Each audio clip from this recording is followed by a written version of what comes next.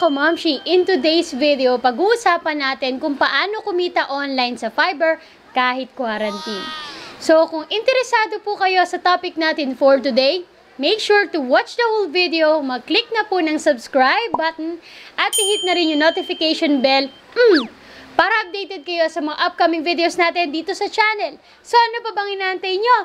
Magsisimula na po tayo as in now na! Welcome back po sa ating channel at sa mga first time lang, welcome. I'm Sheena Santos at dito po sa ating channel, nagsishare tayo ng mga tips, advices, guides, walkthroughs at kung ano-ano pa tungkol sa pag-online job, online freelancing at buhay ng isang home-based mom. In today's video, like what I said earlier, pag-uusapan po natin yung mga, ano nga ba? A few moments later. In today's video, like what I said earlier, pag-uusapan po natin kung paano kumita online sa Fiverr kahit quarantine. Marami tayong mga kababayan ang nawalan ng trabaho at pagkakakitaan. So karamihan ay nawalan ng or nagsarado yung kanilang mga business. And although lagi kong nire-recommend sa lahat ng mga magsisimula mag-online freelancing ang mag-aral ng skills or even yung pagiging virtual assistant para magsimula sila na kumita online, marami pa rin tayong mga kababayan ng masasabi ko meron na silang skills na tinataglay, lalo na yung related sa kanilang business or kanilang trabaho sa ngayon. So, naghanap tayo ng ibang maaari nilang gawin at pagkakitaan online, especially sa Fiverr, na pwede nilang simulang gawin at related dun sa kanilang ginagawa na ngayon. Dahil dyan ay naghahanap tayo ng mga paraan na pwede nilang gawin at pagkakitaan na something na related dun sa kanilang ginagawa na ngayon or pwede nilang pagkakitaan online kahit sa panahon ng quarantine. So let me share these 5 ways to make money on Fiverr. Una sa listahan natin ang background removal. Okay, so as you can see sa screen natin, ito yung mga iba't ibang services na pinoprovide ng mga sellers. Bago natin i-discuss kung ano nga ba yung background removal gig ng mga sellers, ano muna ang seller? So pag sinabing seller, ikaw yung freelancer na magpo-provide ng service or ng tinatawag na gig. So, ang service ay gig dito sa Fiverr. So, as seller, ipoprovide mo yung mga service or gigs na maaaring makatulong dun sa mga potential clients mo. At ang clients dito sa Fiverr ay tinatawag na buyers. So, bibili sila ng services na pinoprovide ng mga sellers. Dito sa Fiverr, nagtatagpo yung iba't ibang uri ng mga sellers at buyers. So, kunwari, ako ay isang buyer at naghahanap ako ng someone who can help me with virtual assistant. So, dito ko maaaring maghanap sa mga available gigs na ino-offer ng iba't ibang seller. So, yun yung idea. So, like what I said, the first way na pwede tayong kumita is background removal. Pag tinype mo yung word na remove, marami kang makikitang keywords or mga salita na tinatype ng mga potential buyers. And dyan ka makakakuha ng idea kung ano nga bang title ng gusto kong gawin para ma-offer ko yung background removal. And para lang malinaw, yung background removal, kunwari yung picture, tatanggalan mo yung background color niya or background image at ang matitira na lang ay yung mismong image or yung parang priority image mo. For example, magsa-search tayo ng keyword na remove background from image. Nakita nyo tong isa na to. Ayan, yung dollar sign na halaman, ang ginawa nung seller ay tinanggal niya yung background at ito na lang ang matitira. And karamihan sa mga potential buyers natin, dahil di ba nga ngayong pandemic, mas nagbo-boom talaga yung mga e-commerce, mga, di ba, mga businesses online.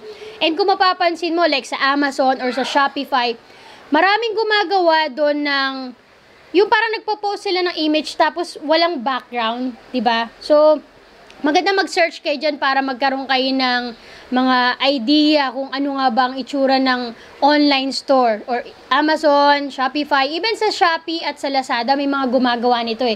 Yung mga image nila walang background na. Okay, so ayan, as you can see, pag tinype ko yung background or remove background or background removal, depende po sa keyword na gagamitin nyo para ma-search kayo ha. Yan.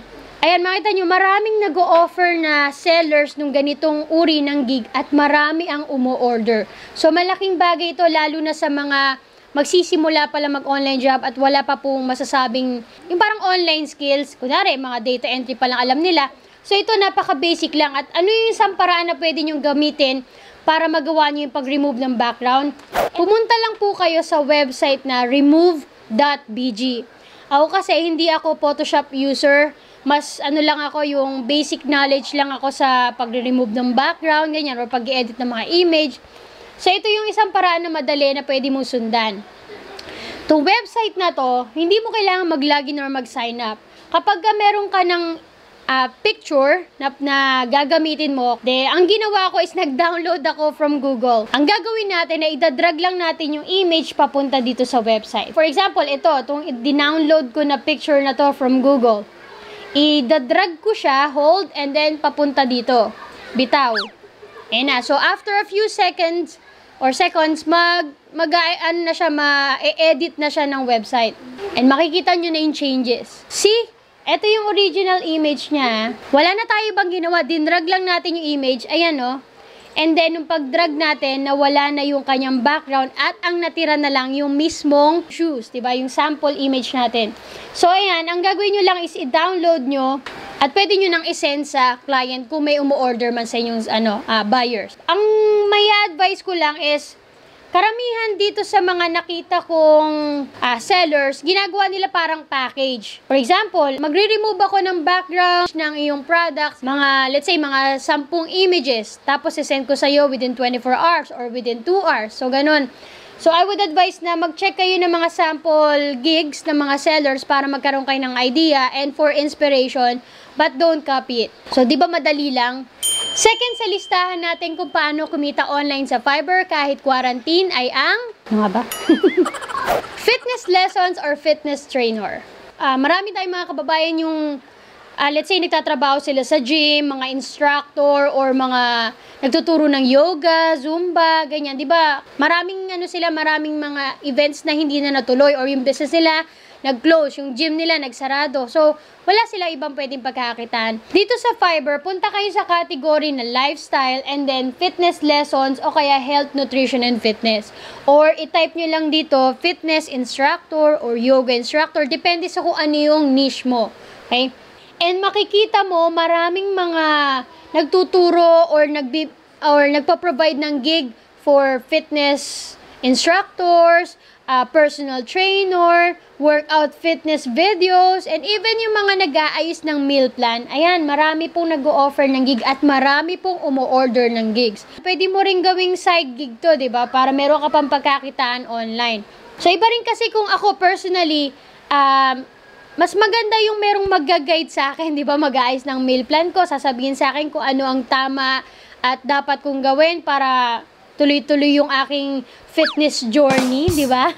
Para maging healthy ako ulit. So, isang paraan to para sa mga dati nagtatrabaho sa gym or yung nagtuturo ng yoga. Ayan, marami. Even yung jiu-jitsu online, may nag-o-offer din.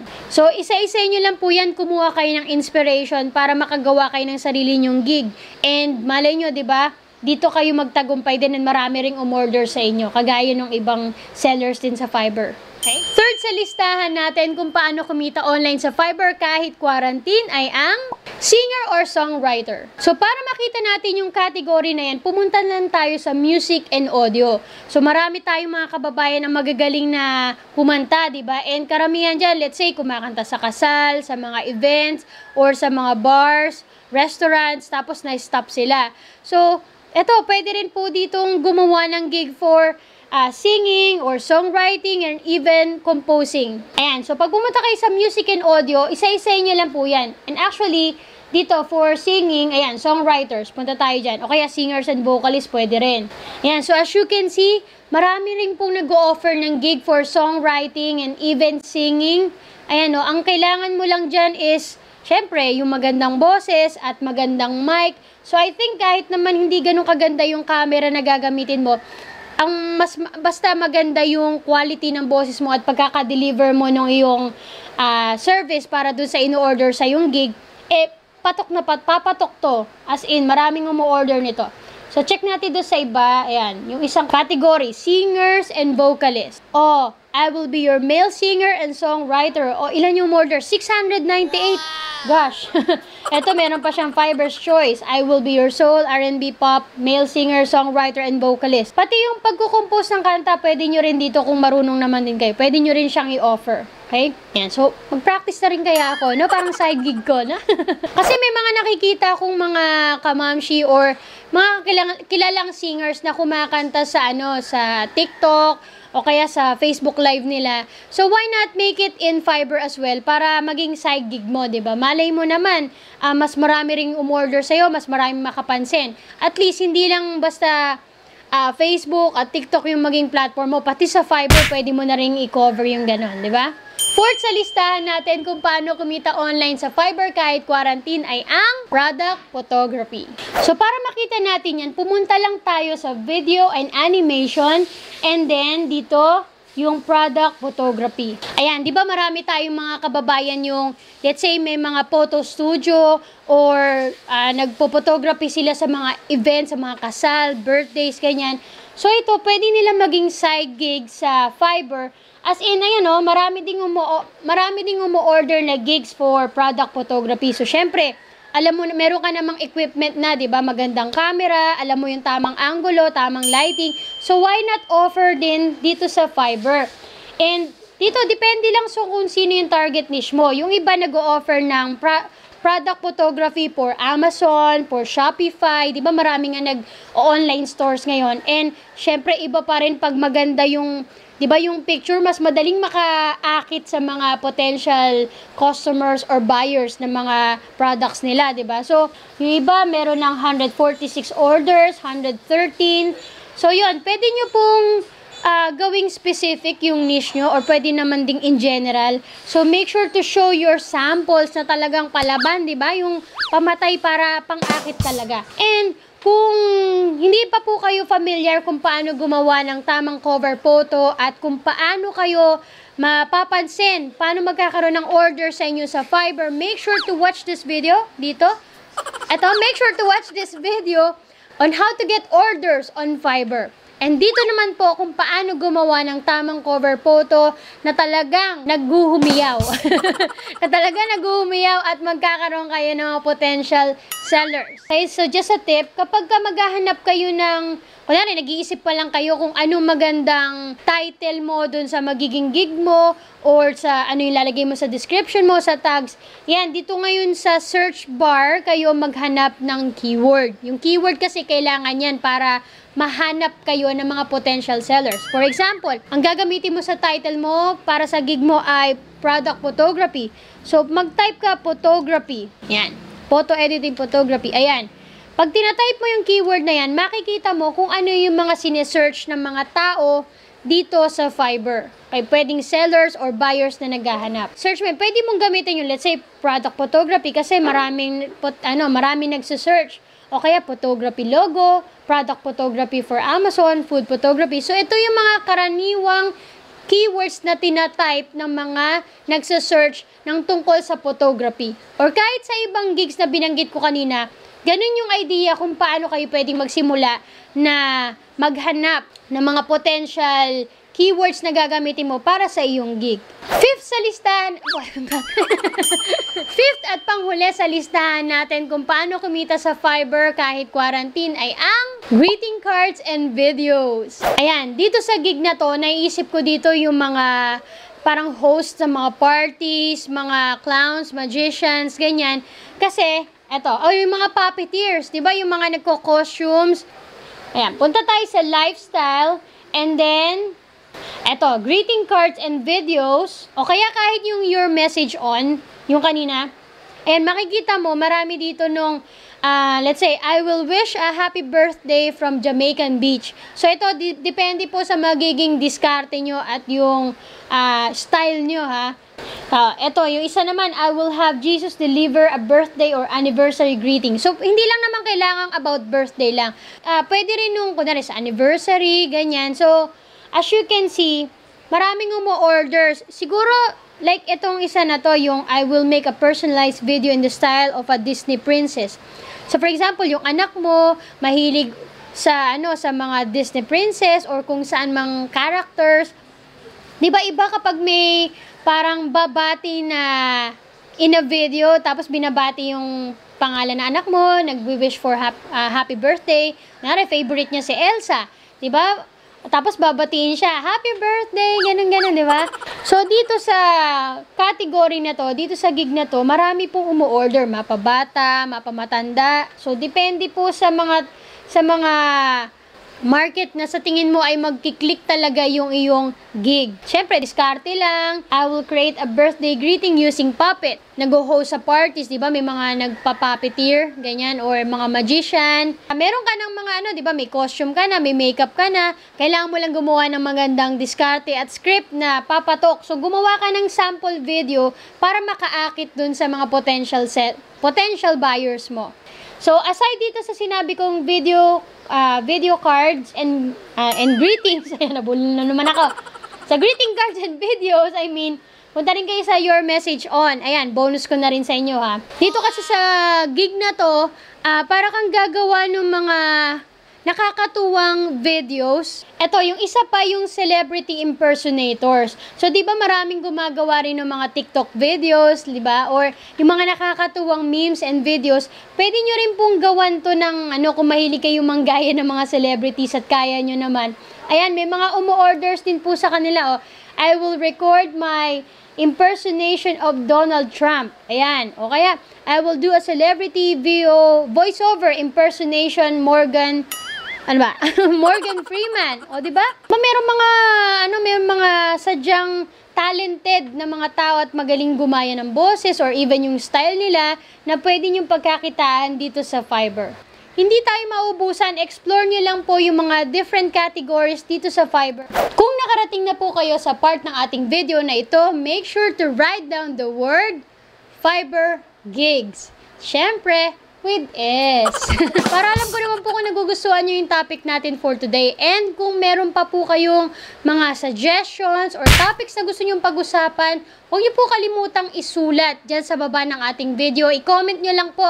Dahil iniisa-isa ko po yan, lahat po ng mga comments dyan, binabasa ko talaga. At hanggat kaya natin, sasagutin natin isa-isa. And tandaan nyo lang po, lahat ng pagsubok na nararanasan natin sa ganitong panahon ay may dahilan. At kung ano man yun, siya lang ang nakakalam. Pero maniwala lang po tayo na lahat ng ito ay may katapusan at kaya nating malagpasan at mapagtagumpayan. And again, I'm Sheena Santos. Huwag niyo pong kalimutang mag-subscribe at i-hit na rin po yung like button at yung notification bell para lagi po kayong updated. At syempre, i-recommend din po ni YouTube ang ating video sa iba na gusto ring matuto mag-online freelancing. Thanks everyone for watching. Magkita-kita po ulit tayo. Have a great day. Bye! So, kung na-enjoy nyo po yung ating topic for today, huwag nyo naman pong kalimutan na i-like at i-share yung ating video para naman po may recommend ni YouTube ito sa ibang gusto rin po matutong mag-work from home.